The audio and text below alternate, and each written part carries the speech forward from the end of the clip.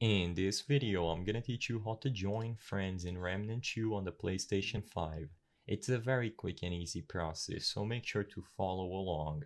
The only requirements to play co-op and play with your friends in Remnant 2 is to first make sure that they are on your PSN's friends list, and after that, make sure that you get the notice telling you that your session is now joinable.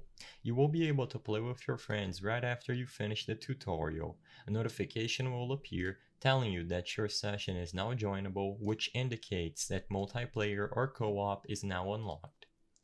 What you and your friends have to do is pause the game and go over to the System tab. In there, these two options I've highlighted are relevant to multiplayer. First, whoever is going to be hosting the game needs to make sure that the game session is set to public or friends only. I recommend friends only, that way no strangers will join you guys when you are playing. After the game session is set, the other person who is going to be joining the session has to go over to the friends option below the game session, and they will be able to find you at the top with the status playing Remnant 2.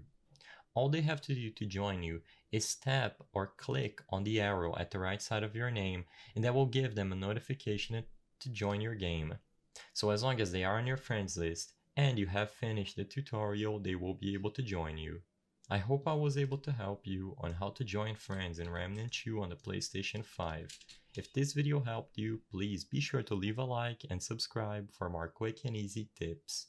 Thank you for watching.